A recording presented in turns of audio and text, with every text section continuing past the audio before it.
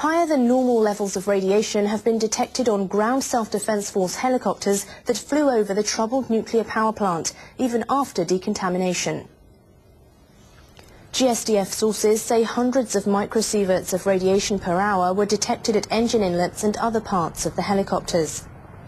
The helicopters were used to monitor radiation levels and take aerial pictures of the plant. The US military has informed the Japanese force that radioactive cesium in particular easily adheres to paint used on helicopters and other vehicles.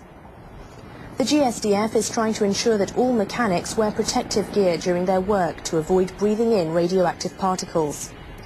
It is also considering the purchase of new equipment to vacuum up such substances. Tokyo Electric Power Company says highly radioactive water is leaking into the sea from a pit at the No. 2 reactor of the disaster-hit Fukushima Daiichi nuclear power plant. We found water accumulated in a pit accommodating power cables near the water intake gate of reactor number 2. The water is contaminated with a radioactivity measured over 1,000 milisieverts per hour. In addition, a 20-centimeter crack was also found on the concrete wall of the pit. And through this crack, the water is leaking from the pit to the sea. TEPCO says water between 10 centimeters and 20 centimeters deep was found in the pit. TEPCO is planning to pour concrete over the crack to stop water from leaking.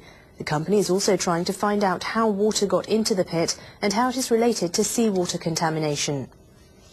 TEPCO says it will start taking seawater samples at around 15 kilometers offshore to check the level of radioactive contamination in addition to the current sampling areas near the power plant. The radiation detected in water in the basement of the turbine building at the No. 2 reactor was about 100,000 times that usually found in the water of an operating reactor. The Japan Coast Guard has rescued a dog from a roof of a house drifting in waters off Miyagi Prefecture. The dog seems to have spent 3 weeks on the roof since the March 11th quake. On Friday afternoon, a Coast Guard helicopter saw a dog drifting in the sea about 1.8 kilometers off Kesanuma City, northern Japan. 2 rescue team members got down to the roof from the helicopter, but the dog was scared by the hovering sound and ran off. Using a small boat, rescue team members approached the dog again. One of them jumped into the sea and managed to catch the dog.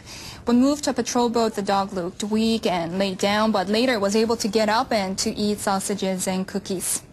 The dog recovered enough to wag its tail and lick the face of a crew member. The Coast Guard is looking for the dog's owner.